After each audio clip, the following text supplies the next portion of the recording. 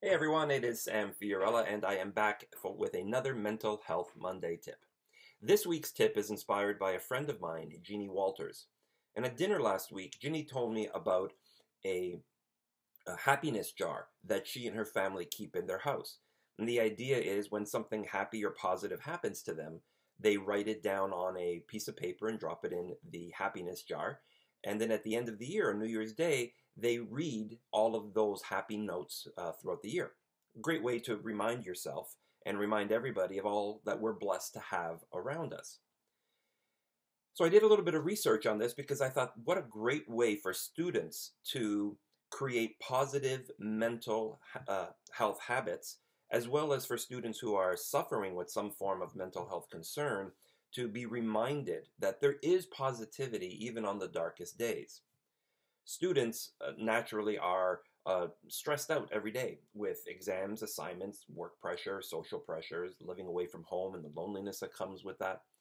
There's a tendency and a habit that is formed around negativity. We already have a tendency to focus on the negative as opposed to the positive, but negativity has a way of drowning out that positivity, especially if we don't look for it and, in this case, document it.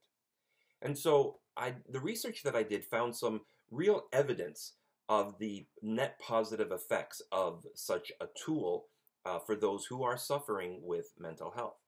And so I want to encourage every student to, whether you do it as a group in your dorm or by yourself at your home or in your apartment, every day, whether you wait to the end of the day or as something happens, write it down. Keep yellow sticky notes with you. Keep it in your bag, keep it on your phone. And as something positive happens or you notice something positive, not only in your life, but in those of your friends, write it down. Drop it into the jar. I think the mere act of seeing all of those positive notes and positive experiences piling up inside of a jar is a great visual reminder to you that there is positivity in your life and there is something to look forward to every day. The other thing I like about this is that you don't necessarily have to wait to the end of the year to read it. If you ever feel like you need something positive with you that day, go through the jar, read some of the notes, and if there's one that's particularly meaningful to you that day, take it out, stick it on your phone, stick it in your book, and carry it with you that day.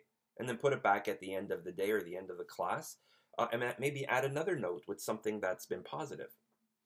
This helps you also look for the positivity every day, which again is very action oriented as opposed to reactionary.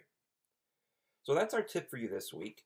The happiness jar, great way to focus on the positivity in your life. Now follow our blog. We do have a lot more details about the happiness jar and how you can set one up for yourself and some of the research that we found. But until next week, when we come back with another Mental Health Monday tip, have a positive, mentally healthy week.